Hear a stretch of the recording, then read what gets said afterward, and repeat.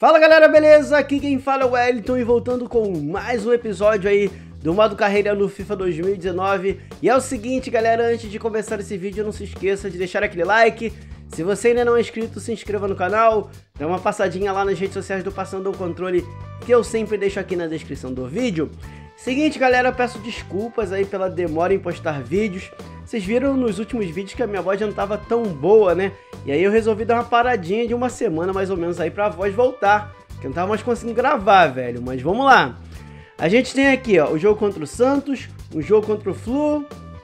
Depois a gente pega um jogo contra o Bahia e outro contra o Botafogo. Eu vou fazer esses 4 jogos aqui, porque no próximo episódio, muito provavelmente amanhã, eu faço o último episódio aqui do Brasileirão, né? Pra gente rumo ao Mundial. A gente tá aqui na segunda colocação, a gente precisa vencer demais essa partida. Deixa eu colocar alguns jogadores para treinarem aqui. Agora é força máxima em todos os jogos, né? Vou dar aquela simulada aqui. Acho que o Thiago Maia vai evoluir, né? Vai evoluir um pouquinho o overall.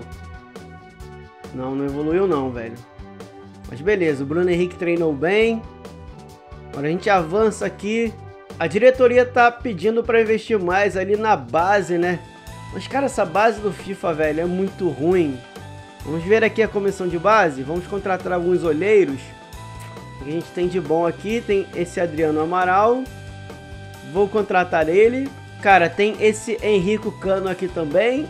É experiente, tem uma avaliação boa. Vamos também pedir a ele para buscar alguns jogadores. E por fim, esse Ramiro Bustos aqui. Deixa eu ver, aqui é da Colômbia, vou pedir ele também. Beleza, 3 olheiros aí para mapearem o mercado, pra gente conquistar bons talentos aí, né? A gente vai ter que buscar jogadores da base, não adianta, velho. Vamos lá então pro jogão contra o Santos. A gente joga em casa e vamos lá, vamos partir pra cima, velho. O time completinho aí, ó. Todo mundo e vambora lá. Flamengo e Santos no Maraca, partiu pra cima do peixe. A gente tem que fazer os 3 pontos aqui, torcer demais para o Cruzeiro tropeçar, mas a gente não pode deixar o Cruzeiro avançar muito, né? Vamos lá então. Boa, tranquilidade, olha o Coediar. Cadê? Não tem ninguém para jogar aqui. A bola é pro De Arrasca. Isso, pega essa bola, De Arrascaeta, aí não. Tira a bola, o jogador do Santos ali. Quem sabe o Bruno Henrique ou o Gabigol não façam alguma coisa, né? Tomara que a lei do ex funcione. Tentei jogar pro Rafinha, não deu e tem que voltar. O Peixe se lança com o Jamota no contra-ataque. Ih, rapaz, olha o Sacha. O Kahneman voltou ali, deu o bote errado. Aí não, time. Tira a zaga do Mengo. Vamos lá, time. Continuar nessa pegada, mas sem dar mole, né? Vamos tentar buscar esse gol logo. Olha o Coediar. Bolão pro Bruno Henrique. Bruno Henrique ajeitou, bateu. A bola foi travada ali. Vamos lá. A gente precisa de fazer um gol logo para dar uma tranquilizada. Quem sabe agora, olha a cabeçada. Por cima do gol. Vambora, Mengão. Tem que continuar nessa pressão, nessa intensidade inicial. Boa, olha o Gabigol. Segura isso aqui. Cadê time? Tá marcado o Gabigol. Olha como que o Santos aperta a marcação. Às vezes chega a 2-3, velho. Boa. Ih, sobrou pro Ribeiro. Agora vai bater o Everson. E a defesa afasta. Meu Deus do céu. Que goleiro é esse? Tem que voltar. Olha o Derlis Gonzalez. O Santos se manda. Tem velocidade. Tira a zaga. Boa. Que jogão, cara. Isso, Rafinha. O Copete ali quase conseguiu jogar pra área. Que jogão é esse no Maraca, hein? Vai tirar essa bola daqui, time. Boa. Velho. Olha esse gol do Santos. O Cueva acertou uma paulada. Não sei se desviou em alguém ali. Deixa eu ver. Será que desviou em alguém? Deixa eu ver. Velho, não é possível. Desviou ali. Que isso, que golaço! golaço do Peixe. Saída de bola e o Santos vai vencer. Vamos lá, Flamengo. Vamos partir pra cima, velho. Boa, vambora, Rafinha. Vamos empatar isso no primeiro tempo, pelo menos, velho. Olha o Rafinha. Cruza bem, se mandou. Quem tá chegando ali? Ah, velho, esse Everton corta tudo. Olha a bola pro René. Ajeitou aqui, René bateu, tira a zaga. Pressão total da gente agora, hein. Olha o De Arrasca. Jogou, Thiago Maia, golaço! Enfim, ele acertou essa bicuda! Boa! A lei do ex funciona bonito, a única lei que não falha. Que bicuda do Thiago Maia! Abriu espaço! Finalmente a bola entrou e o Everton não viu nada. Boa! A gente empata ainda no primeiro tempo. Vamos embora pro segundo. Com calma, tentar virar isso aqui, né? Primeiro gol do Thiago Maia no Brasileirão, hein, galera? Primeiro. Vamos lá, então. Olha o Rafinha agora. Quem sabe a virada agora? Se manda, Rafinha. Cadê, velho? Quem sabe agora? Não tira. A bola vai sobrando. De Arrascaeta, não, Ribeiro. Passa ali, René. A bola é pra você, velho. Levantou. Agora vai. Boa! Vira o Mengão. Boa! Isso aqui é Flamengo. Boa! Olha isso, cara. Bola levantada do René. Ribeiro vira pro Mengão. Que era uma bola defensável. O Everton falhou ou não, galera? Vamos embora pro segundo tempo agora mais tranquilo, né? Agora não pode tomar gol aqui não, velho. Boa. Isso. Se manda Everton Ribeiro. Quem sabe mais um golzinho. Levantou a Arrascaeta. Não, time. Pressão total e final de primeiro tempo. Galera, de novo eu fiquei sem voz, cara. Incrível como que esse FIFA tá me matando. Vamos lá. Bora pro segundo tempo. Tentar buscar mais um gol e manter essa vantagem para buscar a liderança do Brasileirão, né? Agora é tranquilidade. Boa, René também tá jogando bem. Os laterais estão jogando muito bem, cara.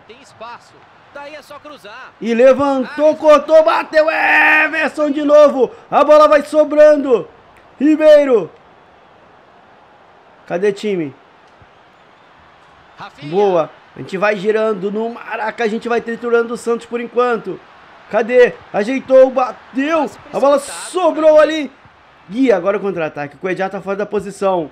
Tem que voltar, time. Tá indo muito pra frente. Olha o Denis Gonzalez. René na marcação. Não, time. Tá errado isso aí. Tá errado isso aí, velho. Um contra-ataque que a gente deu muito mole lá na frente. Que isso, cara. O time foi muito. A gente vai ter que remar tudo de novo. Olha isso, que golaço. Pô, Diego Alves, você tava mal colocado, hein, velho. Que golaço. Sacha de novo. Sacha de novo, não. O primeiro gol foi do Cueva, mas o Sacha faz o dele. 2-2, vamos lá, Mengão. Tem que ir pra cima. Não tem outra alternativa. Precisão no passe, tá boa. Boa, Thiago Maia se manda. Thiago Maia ajeitou o bolão pro Ribeiro. É conseguir cortar isso ali, Ribeiro, e bater. Bateu no cantinho, golaço! Boa, Ribeiro! Miteiro nele! Que golaço, velho! Olha só! Tranquilidade do baixinho! Bateu no cantinho de Everton! Boa! Agora a gente não pode mais tomar gol, né, velho? Não pode mais tomar gol. Deixa eu tirar... Não vou nem tirar ninguém, eu vou fazer só o seguinte. Nas instruções, eu vou pedir para os laterais não avançarem muito, para não abrir espaço, já que o peixe está indo ali muito pelos lados. Ó, equilibrado, sem muita pressão, para jogar tranquilo e vambora lá. René jogou pro Bruno Henrique, tá sendo a nossa válvula de escape. Boa, boa. Quem sabe agora jogou pra trás e nada. Vamos ver se tem alguém aí mais descansado.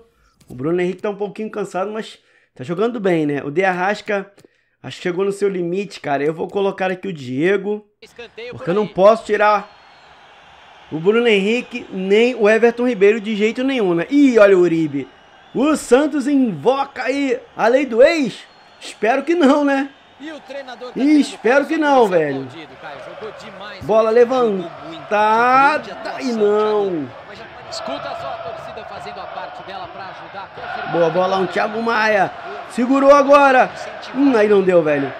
Ribeiro tá fazendo um jogão, quem sabe o terceiro dele. Ribeiro jogou pro Coedjar. Bolão pro René. Tá marcado ali, boa. Olha o Gabigol. Olha o Gabigol. Jogou pro Coedjar. O Flamengo gira. E que bolão pro Thiago Maia. Mais um. Boa! Thiago Maia resolveu jogar logo contra o Santos. Boa, Mengão. A gente girou bonito a bola. Sobrou pro Thiago Maia. Encheu o pé, rasteirinho. Boa! Olha isso, cara. Que golaço. O time manteve a pegada. A gente vai vencendo o peixe. Boa! Tá na hora de a gente mexer aqui. Olha só, o Bruno Henrique tá mortinho, velho. Vou colocar o Vitinho e coloquei o Dourado aqui também para fechar um pouquinho os espaços, né? Vai fechando, o Santos vai vindo. Boa, Rodrigo Dourado. Final de jogo, boa, Mengão. Esse jogo merece a liderança, cara. A gente jogou muita bola. Espero que a gente tenha virado líder. Cara, olha só como que o Santos jogou bola, velho. Mas a gente jogou muita bola também. Thiago Maia foi um monstro. Um monstro.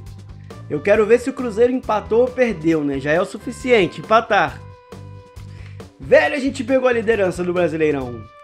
A gente só depende da gente. Agora vai vir um Fla-Flu, e o Cruzeiro pega o Fortaleza. Então a gente precisa demais ganhar esse jogo. Só dependemos da gente para ganhar essa tríplice coroa, hein? Olha só, proposta para comandar a seleção de Portugal. Eu quero a seleção do Brasil, né, velho? Então não vou aceitar ainda não. Galera, o jogo tava fechando aí toda hora, cara, quando eu tava indo para a partida contra o Fluminense. E aí eu tive que fazer o seguinte, eu tive que simular até aqui para conseguir passar desse bug. Eu acho que é do Pet que tá dando esse bug, né? Então a gente fica aqui com a partida do Bahia e contra o Botafogo. Vamos ver aqui o que aconteceu, que eu nem vi, eu só pulei, velho. Ó, o Flamengo ganhou a partida, o Cruzeiro também, né? Vamos ver aqui o que aconteceu. Ó, o Flamengo bateu o Fluminense por 2-1. E o Cruzeiro venceu por 2-0 Fortaleza. Não alterou tanto porque o Cruzeiro ganhou também, né? Mas, velho, sacanagem não ter esse Fla-Flu, né? Vamos lá então para a partida contra o Bahia. Oferta de empréstimo por Vitinho não vai sair. A gente recebeu aqui proposta para comandar a República Tcheca, não vou aceitar. Vitinho se machucou, está fora por 3 dias. Vamos lá então, dependendo, cara, do que acontecer aqui, a gente já pode chegar no jogo contra o Cruzeiro campeão, né? Aqui, ó, galera, depois do jogo contra o Cruzeiro, vai ter o Mundial de Clubes. Então é importante demais a gente vencer esse Mundial, né? Vamos lá então para a partida contra o Bahia. Jogo importante no Maraca. Cara, se a gente vencer, a gente vai chegando mais próximo aí do título do Brasileirão. Espero que a gente jogue bem. Vamos lá então, Mengão. Pra cima do Bahia. ofensivo também. Não foi falta ali, hein, juiz. Tinha que ter parado. Boa, Diego Alves salvou. Ih, o Rafinha não tá ali, tem que voltar. Tem que voltar correndo. O Bahia vai se lançando aí no contra-ataque. Boa, Rodrigo Caio. Isso. Agora o Bahia tá exposto, velho. É agora. Não deu a bola pro Gabigol. Acho que eu tô ficando nervoso com a chance de ser campeão, cara. Não, time aí não. Que golaço do Bahia. Cara, que timezinho chato, hein? Que timezinho chato. Olha isso. Que timezinho chato esse do Bahia. Vamos lá, Mengão. Vamos partir pra cima agora e buscar o gol. Tira time, tira time. Boa, Diego Alves em 2 tempos. Final de primeiro tempo. A gente vai ter que mudar isso aí, colocar o Diego na partida. Bruno Henrique não tá bem, mas eu vou dar mais uma chance pra ele. Vou colocar o Diego aqui, que tem uma saída de bola um pouco melhor do que o Thiago Maia.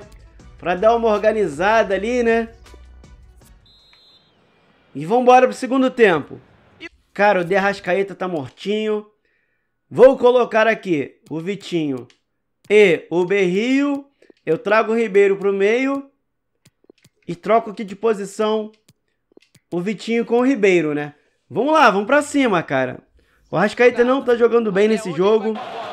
Não pode tomar um segundo gol aqui, né? Olha o Bahia vindo pra fora. Cara, a gente tem que empatar isso aqui o mais rápido possível. Já vai virando drama. Isso. Ribeiro. Viu bem o Vitinho. Quem sabe agora? Cadê? Não tem ninguém pra jogar comigo. Cadê, time? Ajeitou. Faz o gol. Boa! Vamos pegar essa bola e virar, cara. Boa! Vitinho faz jogadaça. Boa! Boa, Mengão! Cara, os jogadores parecem que estão ficando cansados da maratona. Mas a gente vai lá. E empata o jogo. Vamos virar isso aqui. Ribeiro neles. O melhor jogador do Mengão até então, hein? Vambora. Tem que continuar assim agora, cara. Boa, a gente já recupera a bola. Olha o Cuejá. Jogou pra corrida do Berrio. Se manda agora. Vai. Jogou pra área. Que golaço! De novo ele. Boa! Tem que segurar o campeão da Libertadores. Olha isso, velho. O Berrio colocou. O Ribeiro fez uma pintura. Ele só escorou o peito. Olha isso, cara. Boa! As substituições deram um efeito. Virada sinistra. Ribeiro de novo. Agora eu tenho que pedir, cara, para os laterais segurarem um pouquinho. Acho que eu não tenho nem mais substituição, né? Cara, como que tira o Ribeiro? Não tem como, cara. Não tem como. Agora pressão constante. Vamos botar aqui pressão no erro do adversário. Que eu não quero recuar tanto também, não. Vou pedir ao Rafinha para ficar de boa.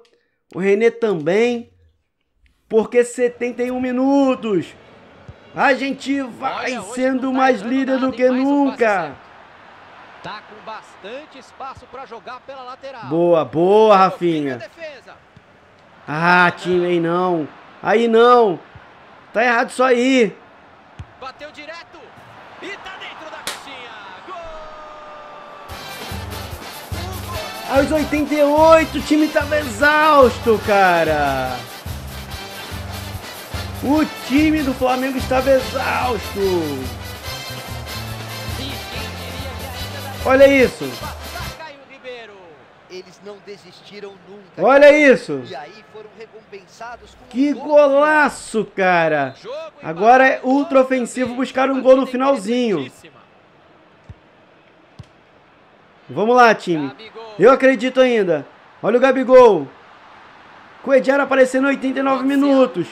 Pode ser o último ataque, cara. Gabigol.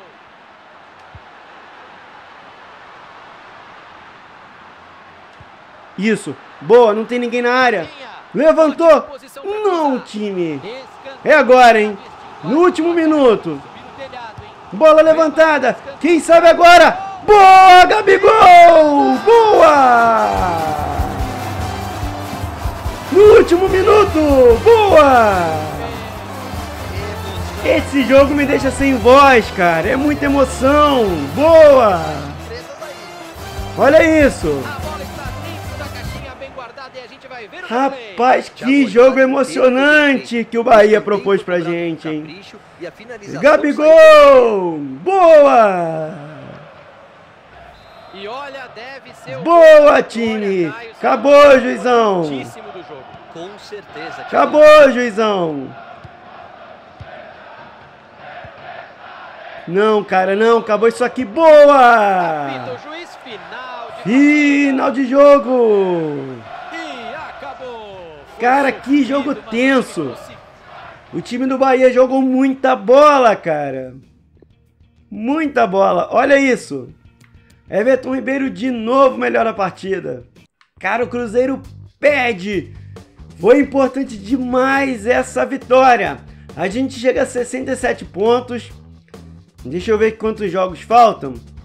Ó, a gente pega o Botafogo se a gente ganhar, cara. Se a gente ganhar esses dois jogos aqui, esses 3 jogos, a gente já chega aqui campeão contra o Cruzeiro, né? Mas a gente vai ter 2 clássicos e agora tem jogão contra o Botafogo. Vamos lá. Cara, eu acho que vai ter que usar um mistão, cara. Deixa eu ver como é que tá o time. Olha isso, o time tá muito cansado, muito. Por exemplo, o Coedjar vai sair para a entrada do Dourado.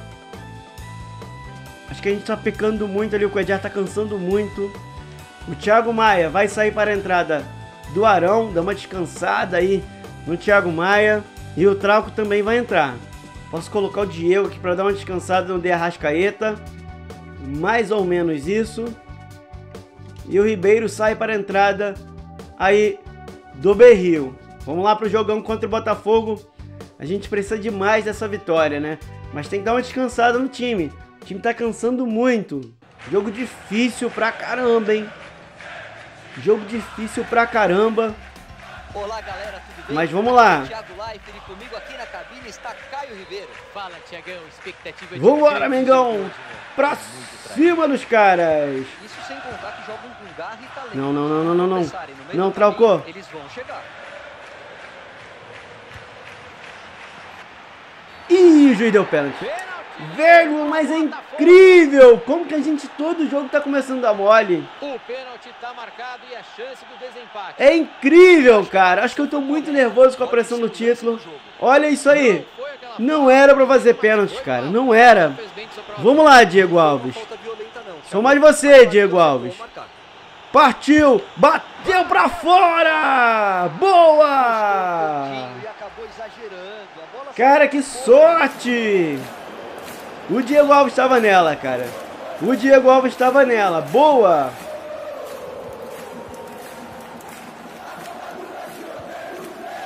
Não, time.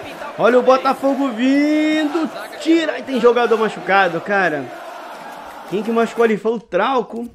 Logo quando a gente dá a chance pra ele se machuca, né, cara? Incrível. Vamos já colocar o René aí. E ver no que dá. 0 a 0, jogo truncado. Olha o Botafogo vindo, Gabriel. Boa, a zaga consegue jogar bem finalmente, hein? E olha o Gabigol. Passou bem. A bola sobrou pro Diego. Isso. Boa, Bruno Henrique. Cadê? Ajeitou pra trás. Não, time. Diego. Arão. Bateu o Gatito Fernandes. Final de primeiro tempo. Cara, a gente não tá funcionando. Eu vou fazer o seguinte, vou tirar o Arão, coloquei o Diego de volância, coloquei o De Arrascaeta aqui no meio, Bruno Henrique também não tá bem, vou colocar o Vitinho. Vamos ver o que vai acontecer. Se dá uma melhora lá na frente, né? Porque o Vitinho entrou bem no outro jogo. Todo mundo pronto. Segundo tempo em andamento. O Botafogo vai crescendo aí quase aos 70. Olha, nossa, escanteio, o Botafogo vem pra cima. Precisa dessa vitória para continuar brigando pelo título do brasileiro. Diego Alves! Olha o Vitinho, se manda. O moleque abusado partiu pra cima, jogou. Não, time, não acredito, De Arrascaeta. Mas quem sabe agora? Boa, Berrio. Jogou pra trás. Não, goleirão. Velho, esse goleiro do Botafogo é muito bom. É muito bom. Final de jogo. A bola do jogo caiu ali no pé do De Arrascaeta. Cara, o empate aqui com o Botafogo não foi tão ruim, porque o Botafogo tava na disputa da liderança também. Deixa eu ver como é que ficou aqui, né? Cruzeiro ganha, mas cara, a gente ainda continua líder. E agora a gente tem aqui um jogo contra o Vasco da Gama. Deixa eu ver aqui, ó. Se a gente vence o Vasco, a gente pode ser campeão aqui, cara. Dependendo do que acontecer, a gente pode ser campeão aqui. Então, o próximo episódio, amanhã, vai ser aí tenso, galera. Tenso demais. Cara, olha o time como é que está extenuado, cara. Tá muito cansado. Mas enfim, galera, eu vou ficando por aqui. Se vocês gostaram do vídeo, não se esqueçam de deixar aquele like. Se você ainda não é inscrito, se inscreva no canal. E dá uma passadinha lá nas redes sociais do Passando o Controle, que eu sempre deixo aqui na descrição do vídeo. Falou, galera, e até a próxima.